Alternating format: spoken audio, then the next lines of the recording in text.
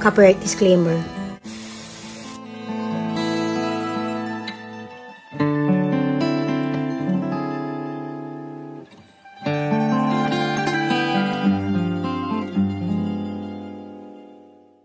While watching this particular video, words for like evil more generally in Greek and Sanskrit, but is associated with fear in Germanic languages. So a cognate in Gothic from the same root, for example, is ogyan, to frighten, and English awe, like awe, like hold someone in awe, be awed by someone, is from this root. that prompted me into checking upon awesome.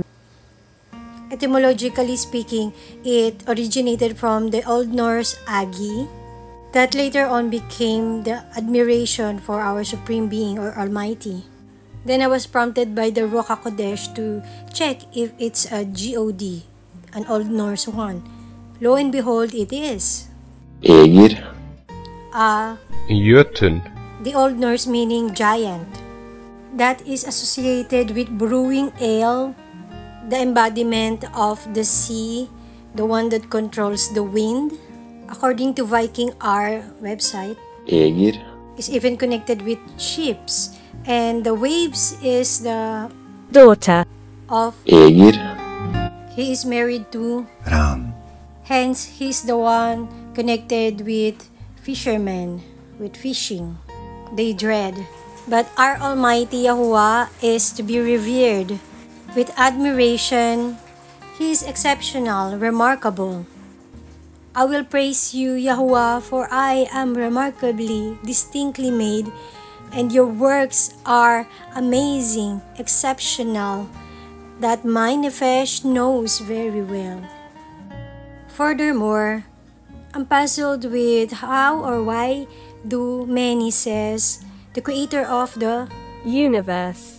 when first it isn't in the scriptures, second, it's a hoax to deceive the masses into accepting their agendas.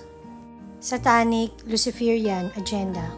Etymologically speaking, it is connected with the Proto-Indo-European oino, meaning singular, unique, then vertere, convert, transform, wear, bend.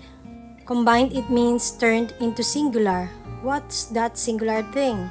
For an extra mundane reason, the Ruach HaKodesh led me to the Norse God. Nerþus. That is the rival of Ægir. the Father of Frei. and Freyja. he is the Vanir God of seas, wealth, wind, and fishing, while Ægir. is from the tribe of Seiðr. That is a Jötun. meaning giant, while the wife of Nerþus.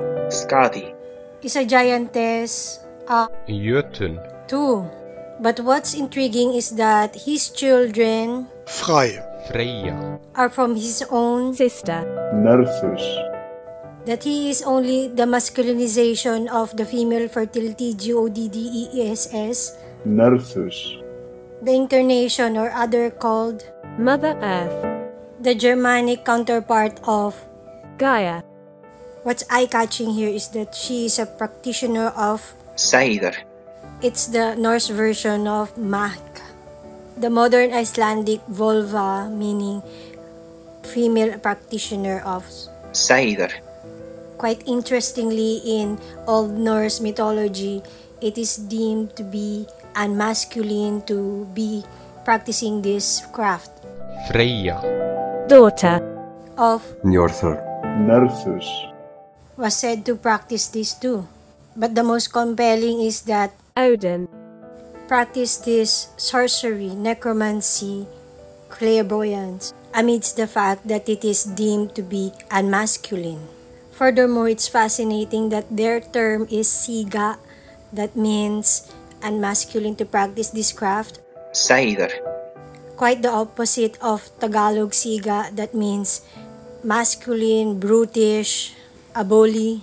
Hence, there's a strong resistance on the Nordic gods regarding this practice. This prove even more that Odin is the Norse version of Baphomet. an androgyny. the devil, the eye, that leaping goat. To wrap it up, universe, meaning turned into singularity, all things, everybody, is connected with Nerþus. Mother Earth, that practices Seiðr, that is deemed to be unmasculine, effeminate, wearing female clothes, quite the opposite of what they should be, strong, masculine.